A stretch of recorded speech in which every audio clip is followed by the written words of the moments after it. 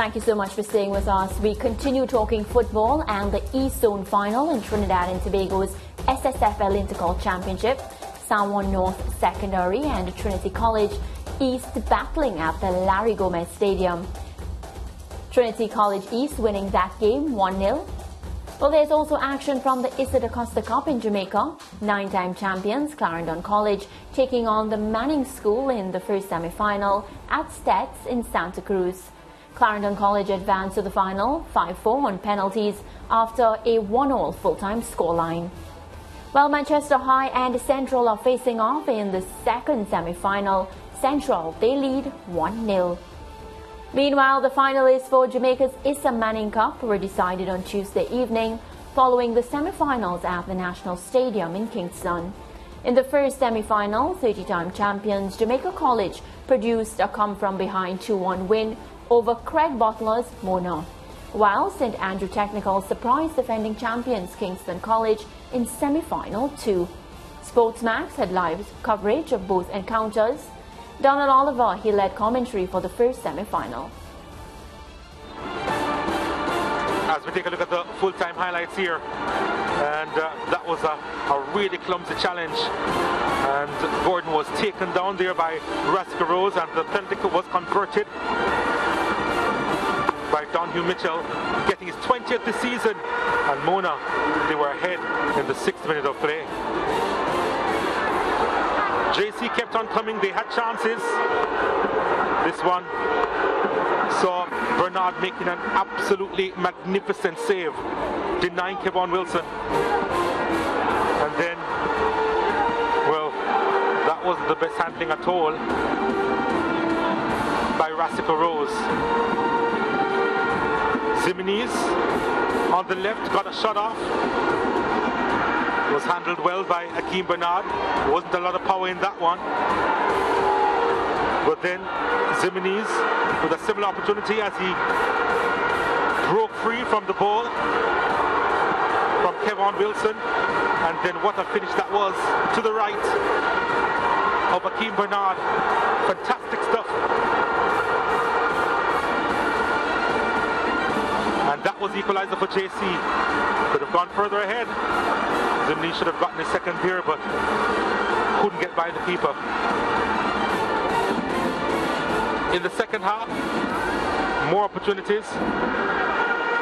Lynch was cut down by Mitchell, and the penalty was awarded to Jamaica College.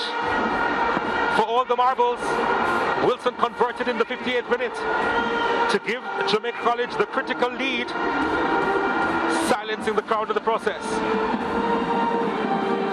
Mona didn't have a whole lot of opportunities going forward, but that was a fabulous save. Wonderful shot coming in from Kishane Gordon, and an opportunity here headed just wide of the mark. And again, that was close. Then Makwan Aldridge, I think there was a missed kick initially, no? Then tried to go around the keeper. And then looking again for the equalizer, Robinho Gordon heading it over his own bar. Dylan John with space, trying to go alone. Had Alec Benny for company, and his shot was deflected wide. And that was that, as far as the 90 minutes were concerned, with JC coming out on top. Let's hear from both coaches now, Davian Ferguson of Jamaica College and Mona's Greg Butler. Very slowly, nerves at the start, but I think once we settled down, we know we had the measure of this Mona team. They are a team that are very emotional, very direct, and they live on the edge. So once we could have maintained our composure, keep our concentration going, we know we would have won this game. Because this is not the first time Jamaica College is in this position. And Pedigree and Class came out today here and showed. I think that we did our best. You know, the football is round. More powers to JC. Congratulations to them, they won. I'm proud of the boys. Brilliant boys, working hard. Small squad, putting everything, fitness, everything. And it says a lot for development and building your own. Yeah, and that's one thing I'm proud of with my team. Those boys have been with me for 3-4 years now. Very proud of every single one of them. Ricardo Chambers was our commentator for the second semi-final between KC and STATHS. Here are those highlights. What a match this has been. Kingston College came in as favourites. Tixon Mattis with the first strike towards goal. Might not have been on target, but Jaheim Williams in the STATHS goal was taking no chances. Looked across, picking out Leon Brown. STATHS at the other end. Brown unable to get the header towards goal. Then in the 9th minute though, Shaquan Satchwell with a wonderful strike. Precision and power. And Tajari Lee in the Kingston College goal had no chance. STATHS 1-0 up. And what a way it was. 25th minute, they would get their second goal. And they would get it from an unlikely source. Their number 14, Rashawn Frankson, his first goal of the season. And what a goal it was. A beautiful right-footed curler around Tajari Lee. That made it 2-0. Kingston College kept fighting though, and DeJohn Richards sprinting inside the box, shrugging off the defender and getting the cross in. Poked home by Nasharda Gibbs, gave the goalkeeper a chance on the recovery, but the booty got to it, wasn't strong enough. Brown got inside the box. Leon Brown dropped his shoulders, got away from Byam, but the shot was into the side netting.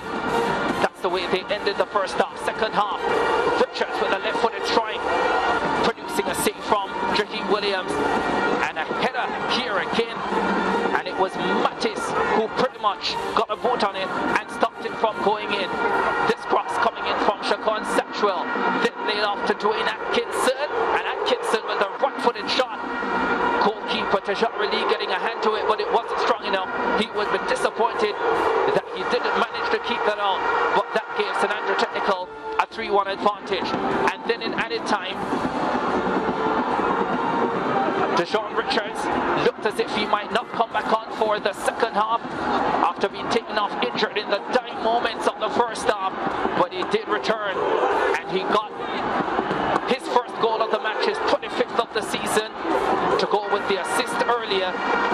He gave Kingston College a chance in the closing moments, but they couldn't capitalize. St Andrew Technical left to celebrate.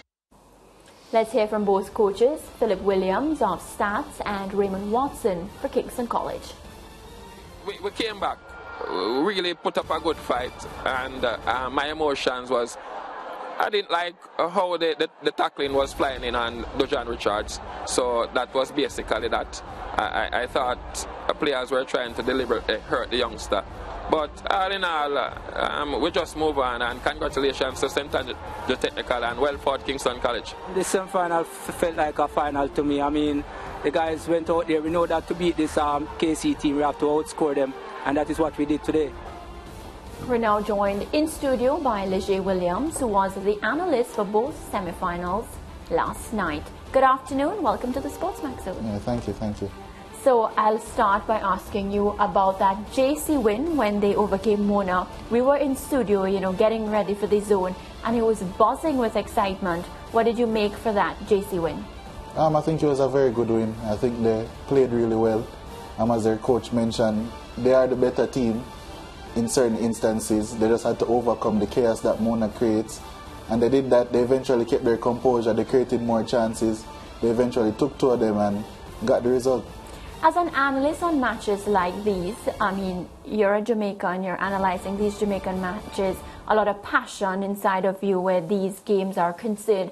How are you able to keep your composure when you're looking at those quality of goals, top-notch goals?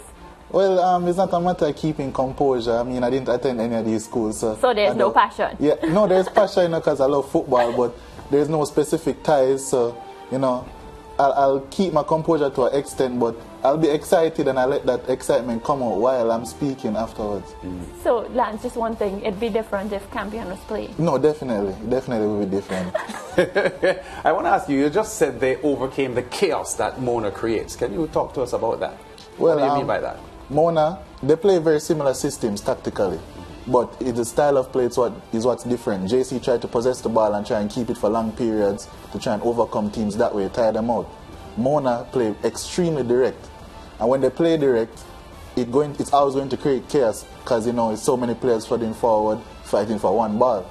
So that's always going to create chaos, and that's where a lot of their goals come from. If you look throughout the season, you know, just balls in the box and just ending up in the back of the net. And they are very good players, not to take away from that, obviously, but yeah, that's just how they operate. Yeah, I heard Ferguson, the JC coach, also saying that the Mona players play on the edge. You know, is there something about the Mona players that is exhibited by the personality of their coach? Yeah, because definitely. When he says that, I link the two things. Yeah, definitely. They're very aggressive, very intense in how they want to play. They're very deliberate.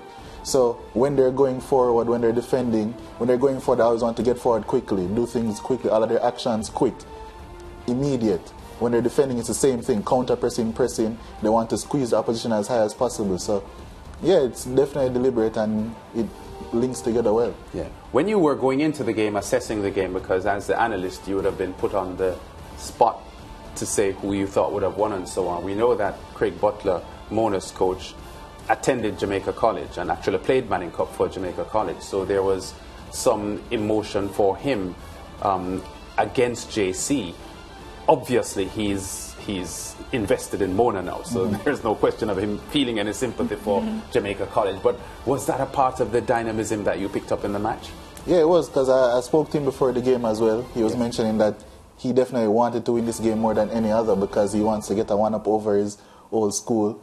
But he's just generally an emotional person, heart on his sleeve at all times, so he wants to win every match equally, I think. Yeah. Now, a quick comment on the... I don't even know how to start because I don't want the KC people to jump on me. But STATHS was able to overcome KC, and from my time being here, I've always said, you know, KC are known as the winners, and even if they don't win, they're winners. So talk to me about that result.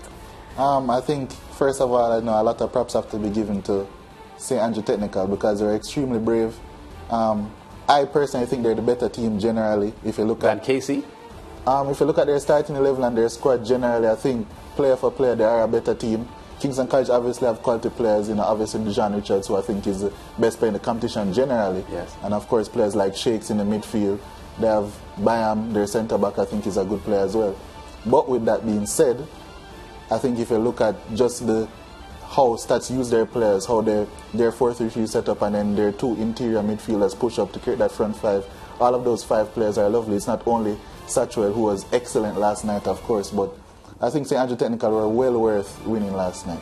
Yeah, and you say that, and my question to you is, what set them apart from KC last night? What quality they demonstrated last night that caused them to emerge as champions in that particular match? Well, if you look at how KC have lost one game so far this season, and how that happened was by a team being very direct, and that's the St. George's defeat.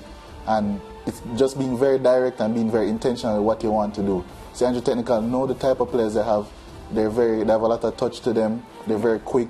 They obviously can strike the ball extremely well. So they just try to play on their strengths as opposed to try and allowing KC to play to theirs, which is through their talisman.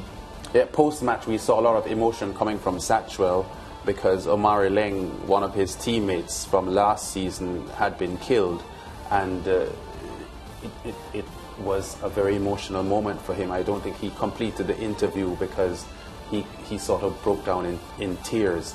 Talk to us about that aspect of the emotional triumph for St. Andrew Technical, who would probably have dedicated yesterday's result, albeit the tournament not yet finished, but their passion and their desire to succeed this year could be fueled a lot by having lost one of their teammates. Of course, you know, every game they mention it. After every game, all their players, their coaches, they just want to do it for him, you know.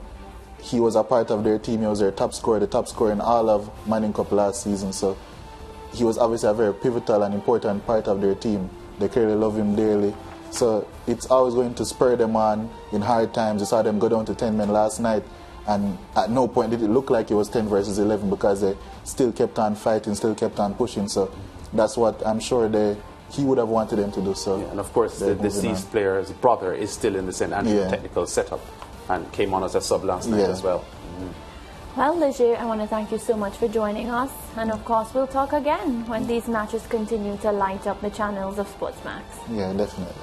Jay Williams there, he was our analyst on the football matches that took place last night. We'll be right back after this quick break.